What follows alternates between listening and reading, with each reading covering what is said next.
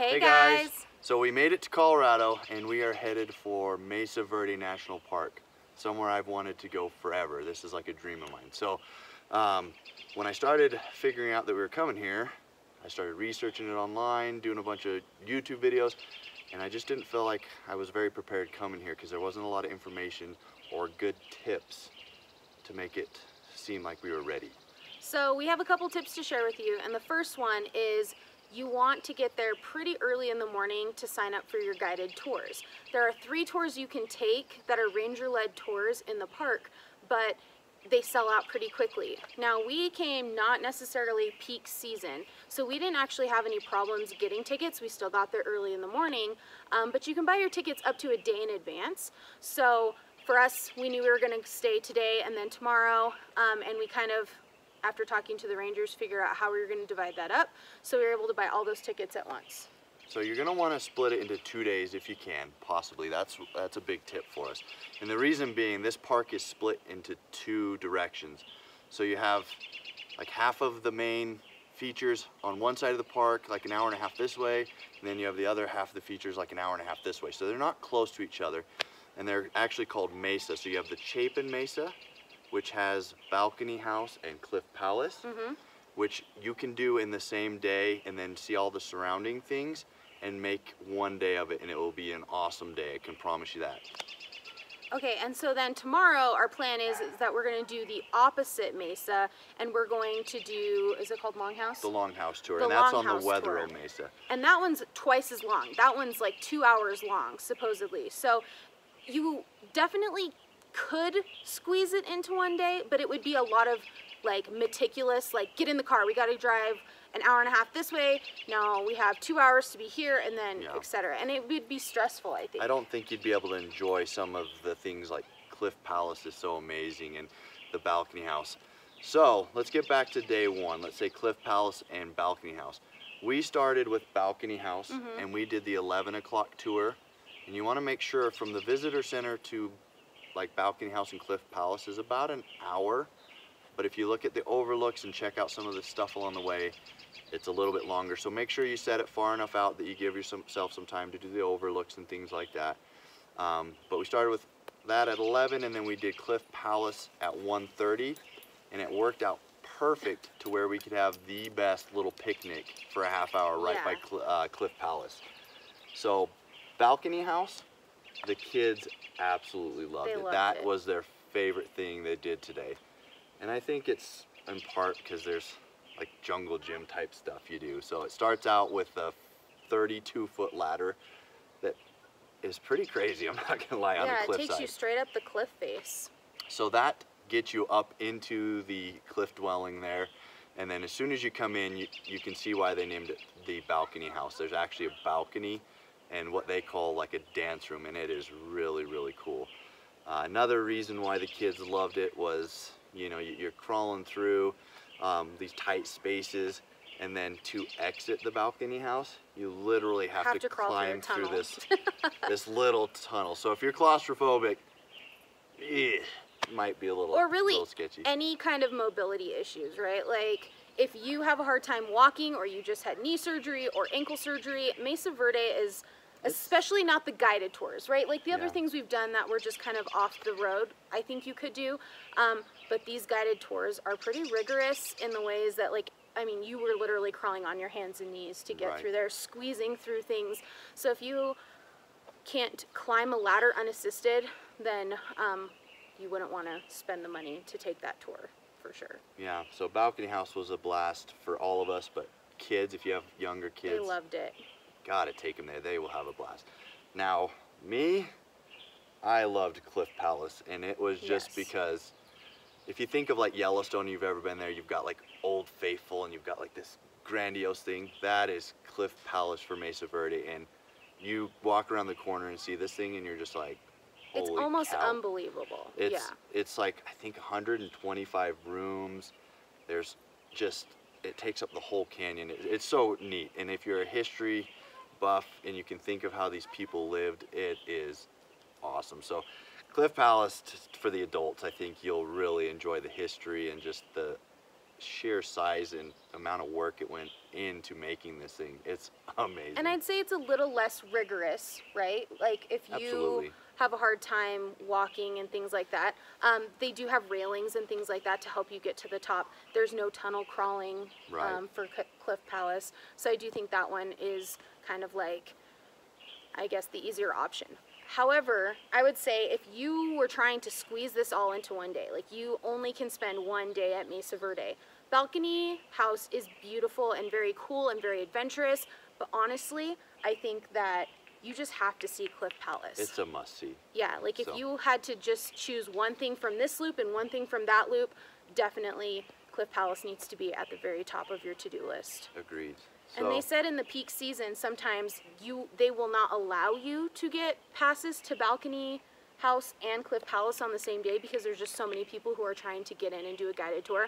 So again, you have to make a decision. That's our recommendation for sure, Cliff Palace. Cliff Palace, yep, definitely.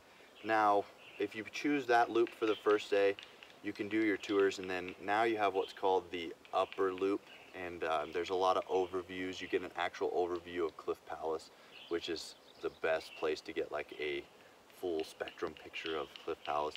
And then it kind of shows how they began with their houses and their pueblos on top, and it kind of paints the story of what led them to move down into the cliff dwellings and stuff. So it's like a 6-mile loop or so, somewhere in there, but there's stop after stop after stop of just history and cool overlooks and stuff, and so that can kind of finish out your first day. And it's really easy because it's literally like you drive along the whole loop. It's only one way. You stop every few minutes. It's all paved. And if you have mobility issues and you can't do the tours, it is still amazing just overlooking these canyons and seeing these huge cliff dwellings. So something to keep in mind, you can still go to Mesa Verde and see some pretty amazing things even if you don't do the tours. But if you're capable of it, don't miss it. It's so fun. And just so you know, there is a fee that's related to those tickets. Not only do you have to show up at the ranger station to buy them in person, but it is $5 per person per tour. So just if you're planning out budget-wise, that's definitely something to factor in. Because we took our whole family, we've scheduled 3 tours. That's a good chunk of money. So as you're planning your trip, just make sure you're budgeting for that because it's worth it. Like, I think seeing the overlook is beautiful, especially with Cliff Palace, but you would be remiss if you didn't get to see it up close and personal. Yep, so that's kind of a recap of day 1. We're going to go do day 2 tomorrow. Yeah. And we'll kind of do a recap of it if we find any more tips or anything. But for sure, split the park up if you can. Yeah, Make sure you 2 hit days everything is you ideal. can. It's well worth it. So. Make sure you pack a lunch. Yeah. And eat it at that Have Cliff a great Palace. picnic. It was perfect. It was such a good day. All right, guys. We'll keep you updated, and hopefully this is helpful to get you planning your trips. See you tomorrow. All right, so we just finished day 2 at Mesa Verde Park, and again, I can't stress how important it is to get 2 days if you can, because it was almost another full day. We did the Wetherill Mesa section this time versus the Chapin Mesa that we did yesterday, and we survived the road that gets to the end of Wetherill Mesa. I mean, this thing... It's so steep. It's crazy. Sometimes we were going up this hill and I was like, I don't know if our minivan's gonna make it. It sounded like it was gonna blow up, and some of the downhills. Like, I've been to Yellowstone Park and stuff, but this road, just be prepared, is pretty gnarly. So, but beautiful views from the road. And very different landscaping from what you see on the other loop. There was much more wildflowers, and it was just, I don't know, it felt like a completely different park. Yeah. And they're not very far away geographically, but just driving along, they have a totally different feel, so that was kind of fun to do today. One thing that I liked about the Wetherill Mesa is it was more low-key. Seemed like the Chapin Mesa was just busy, people everywhere, just hustle bustle, and the Wetherill was just relaxing and kind of slow down. So we ended up showing up. There's a self-guided tour at the Step House, which is really fun. Little bit of a hike. It's kind of strenuous. It's about a mile round trip, I think. That's what they had said, yeah. Somewhere in there. And it's a loop, so you can go in one way and come out another way. Yeah, but you get down there and you can kind of cruise through it yourself and kind of get an up close and personal look at it at your own pace. It is limited in hours though, so you kind of got to prepare to either get there before or after you do the guided tour, which is going to be the longhouse tour. Another good thing though about Step House is it's one of the only ones that you don't have to pay for, and you get really right up close to it.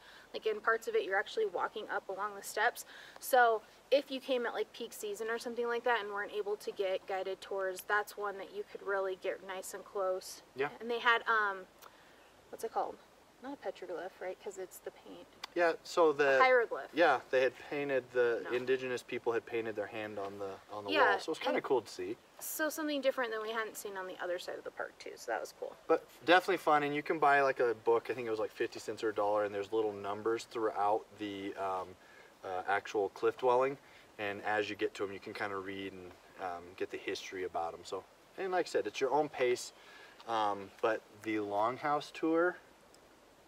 The best awesome. tour. I would say if you can only do one, this is the one to do. It's not as visually like appealing and as like awe-inspiring as Cliff Palace. So like if you can just like look at one, that Cliff one's Palace, great. yep. But for tour something wise, about Longhouse, because you're actually like getting inside of the different they're not pueblos, what are they? the structures within the Yeah. cliff dwelling. But the cool part I liked about the longhouse was when we went in there, we didn't know much about it, and I thought the tour was 2 hours long because you had a longer hike. It is a 2.5 mile round trip, but that really isn't why the tour is longer. You get down into the longhouse, which, believe it or not, they were saying the longhouse was just as big as Cliff Palace at its heyday. And looking at the way it was built, it looked like there was 6-story tall buildings. I have to say this might have been the place to be, because the spring that's there that fed the water to these indigenous people was still flowing and still awesome. But with Longhouse, it's still huge, it's still awesome. Again, it's not as well preserved as like Cliff Palace is, but you can get much closer to it, right? So like you can see the seep spring, and the park ranger like squoze the moss. You can see how much water is really flowing through there. You can see a lot of things that are left behind. They have like fossilized places where like the corn husks were. There was very primitive like ways in which they kind of like pooled up that water. yeah. I don't know, it was just really, really cool. And for me, I think that one, I felt more connected to it. Like people really lived there versus like Cliff Palace, where it's like, oh yeah, this is like a really cool and beautiful thing. But because of all the little, I guess, nuances that you kind of get up into in Longhouse, Yeah, and I think you that's just feel it, yeah, I guess. I think that's the difference between Chapin Mesa and Wetherill Mesa, is you have a lot less people, and so they can take more time to explain the history to you and allow you to see more of the actual cliff dwelling. So like at Cliff Palace, they would tell you about like there's layers behind layers behind layers, and you couldn't see the layers behind it, and you just wanted to go back there so bad and see it. Well, in the Longhouse tour, you get to go back there. You get to go behind these actual structures and stuff, and the guide, it seemed like they were more passionate about it because they got to spend more time down there, and they get to really have a story time with you. But something that we stumbled upon accidentally was the time frame that we selected for Longhouse.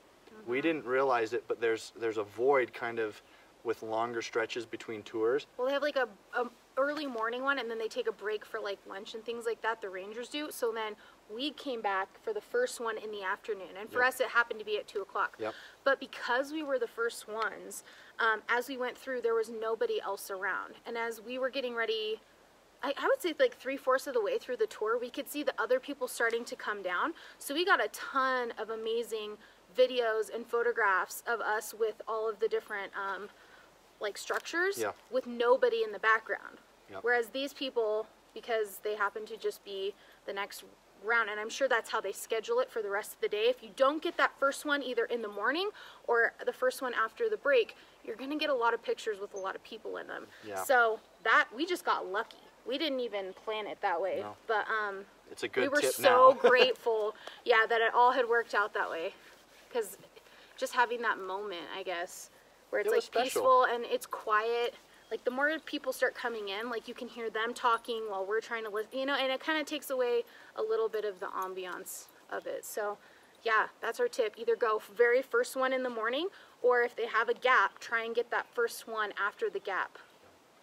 But overall, Mesa Verde National Park. It's a must-see. It is so much fun. I'm ready to go back and do it all again. That's how cool it is. But it's an experience that I hope everybody gets to see, because it's amazing. The history's there. The cliff dwellings are special, and we had a blast. The kids had a blast, and I don't know. And if you've ever been and we missed a tip or something that you think is important to share, we'd love to hear that too, because there's not a lot of information out there. Yeah, so we're gonna kind of put this video together with all the tips and stuff, but please comment below if there's something that you've done, or if you're a multi-timer, you've gone to Mesa Verde multiple times. You learn a lot just from even our first visit. Because it seems like time of the year could be very important. We didn't go at peak season, so we didn't have to deal with a lot of the crowds. We were really able to get early access. Like, we were able to get all the tickets that we wanted. But it was also like a crazy year where they had a lot of rain and stuff, so everything was green and beautiful. So I guess if you just have any tips, things that we missed, let us know.